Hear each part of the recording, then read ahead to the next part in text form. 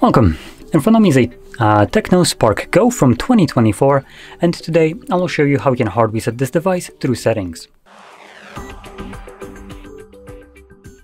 Now, I will point out one thing. The device is plugged in right now because your phone needs to have at least 30% battery charge in order to go through the factory reset, which you can find by opening up your settings and then scrolling all the way down to System and selecting Reset Phone and then Erase All Data.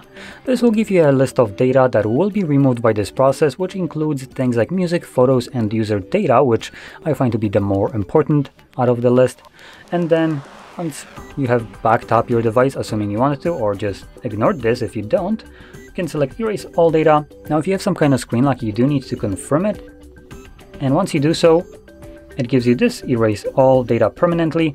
We're going to confirm it by selecting that again, and it should now begin factory resetting. And there we go.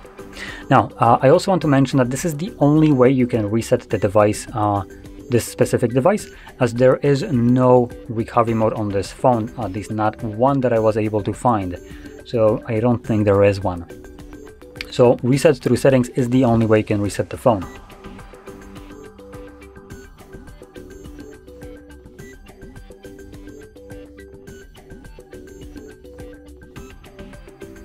And as you can see, the process is now finished and you can set up your device however you like. So, if you found this video helpful, don't forget to hit like, subscribe, and thanks for watching.